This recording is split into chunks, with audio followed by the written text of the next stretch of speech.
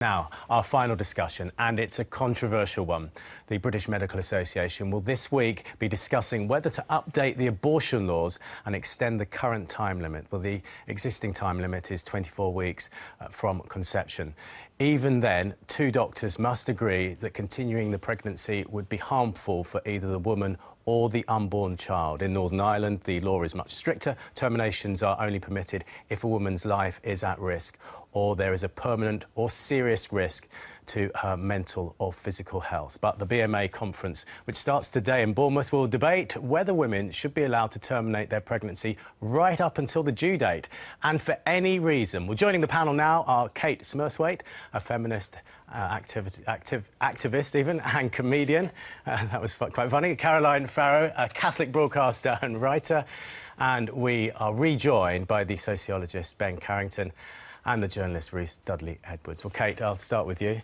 I'll get your title right this time as well. Now, the current law gives enough time for someone to choose whether or not they want to have their baby. Surely 24 weeks is enough time? Well, I mean, absolutely. For the vast majority of women, you know, of course. And in actual fact, when we look at women who have terminations, the vast majority have them a long, long time before that, because typically what's happening is, you know, your period doesn't show up and you go, oh, no, I really need some help. This is not what I want. And there's plenty of time to sort that out. But, you know, there's a tiny number of women for whom the problem arises after 24 weeks, and they tend to be in the most extreme circumstances. For example, women who were too young to be having periods at the time that the abuse started, and so they don't realise that they can get pregnant. They may not even know anything about the facts of life, and they're being abused. They find out they're pregnant at 25 weeks, and what ends up happening a lot, of course, is that they get taken out of the UK to another country where the law doesn't have the 24-week limit. And, you know, and that's horrific. These are women who've gone through all sorts of awful things. So what we're not saying is, hey, we all want to keep on having abortions up until, you know, the end of the pregnancy term. What we're saying is that this is a difficult decision, and the decision shouldn't, therefore, be made by the government or the authorities. The decision should be made privately between a woman and her doctor, having a sensible conversation with all the facts in front of them and making a decision about what's right for her. Would you set a time limit, though? I don't think that that's... I think, again, that's a conversation to have with between a woman and her doctor. I mean, for me, sure, there would be a point where I wouldn't feel comfortable with it, but so for me to push that onto somebody else, no, not at all. Caroline, should it ever be a crime for a woman to do what she wants to do with her body? Well, you have to remember that in the case of an abortion or a pregnant woman, the baby is not the woman's body. It has a separate DNA. It's completely separate and independent of the woman. It doesn't even have a parasitic relationship. It's its own individual. So it's not just a question of what a woman does with her body, but actually the rights of the unborn child, because every single embryology textbook, what we know, undisputed scientific fact, is that human life is formed at conception, and therefore what happens after that is a matter of great social and moral public interest. It's not actually a private matter. Human life is formed at conception, Emma? Well, we're joined now by Dr Matthew Pacava, a GP working in Suffolk. Good morning to you. Just briefly, what is the process for getting an abortion in Britain? Well, for the vast majority, at least, of the cases that I see, a woman will discover that she's pregnant fairly early on, come and see me, we'll have a discussion about what she'd like to do with the pregnancy, and then it's a fair amount of paperwork, a bit from me, filling in what is an antiquated piece of paperwork, really, referred on to a clinic, usually at the local hospital, further discussions with another doctor, some counselling, and then appointments and methods discussed from there. And Matthew, what would you make of the argument that women come in and actually they sometimes take those decisions lightly? They haven't really thought about what they want.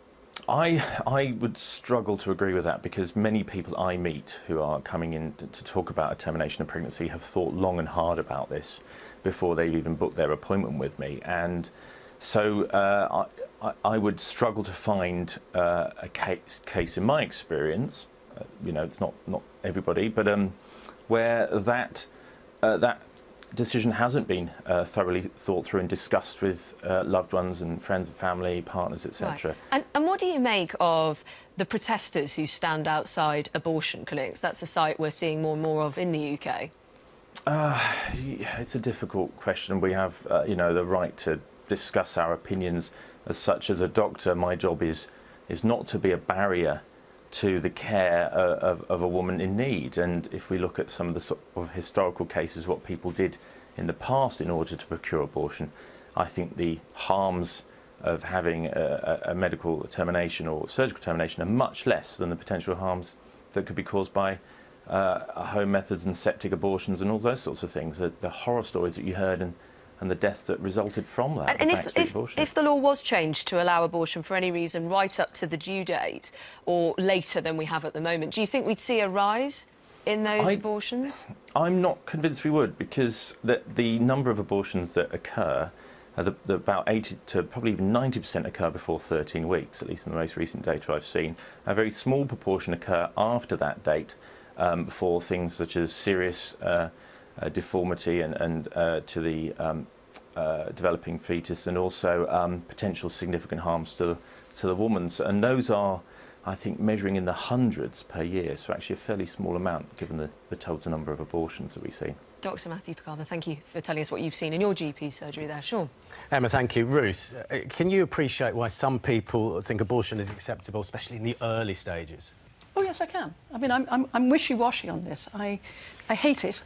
I hate everything I know about it, and yet I wouldn't for one moment insist that somebody had been raped or somebody in terrible trauma shouldn't be allowed to have abortion. But what I would say that I think we should agree on as a country is, first of all, you should never abort a viable baby.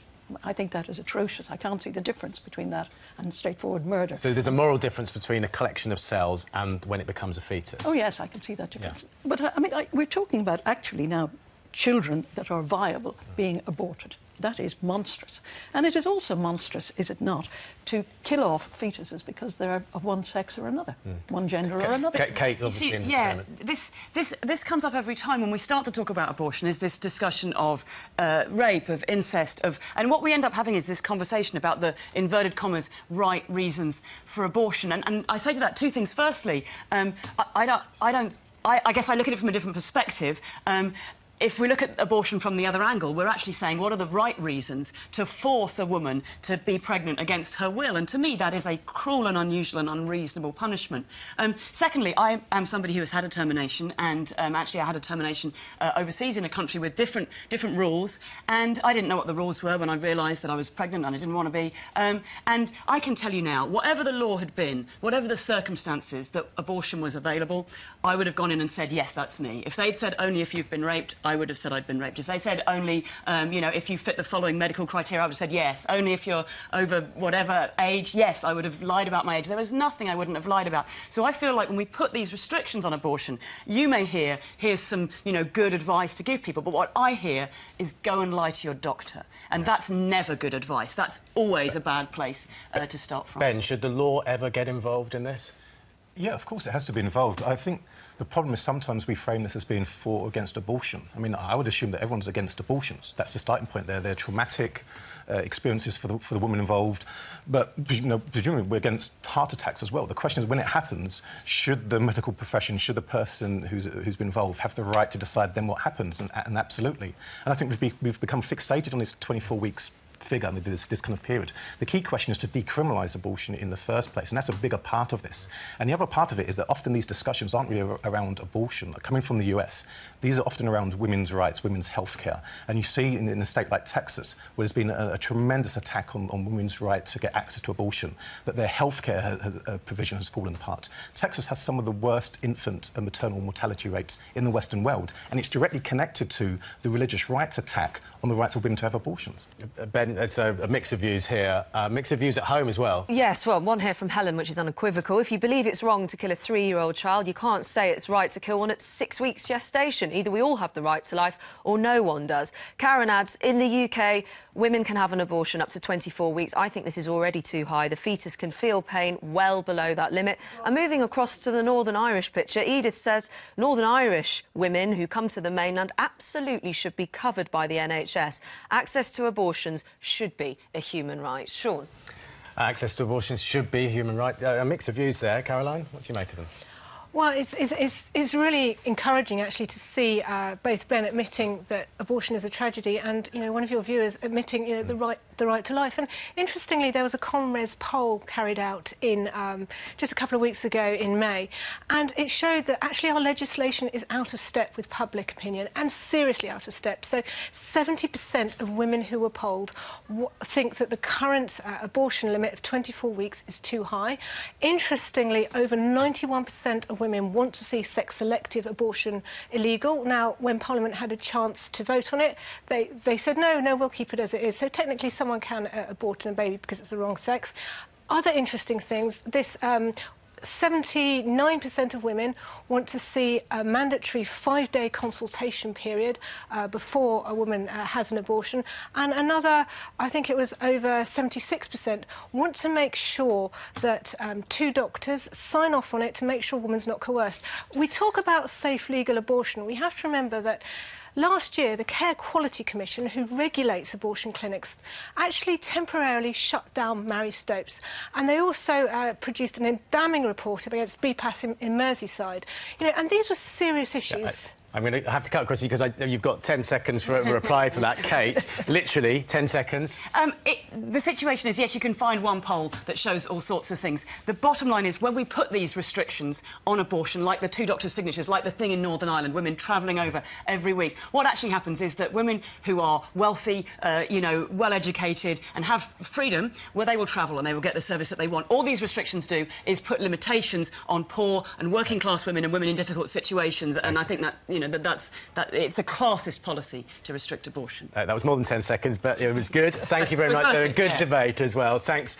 That's nearly all from us this week. Many thanks to all our guests and to you at home for your contributions. But why don't you join Emma for a live chat online after the show? Yes, I'll be talking to Sarah Cruddas about space exploration, so come on, boldly go with me to facebook.com/BBC Sunday Morning Live. Lift off on that one very shortly. In the meantime, goodbye from everybody on Sunday Morning Live.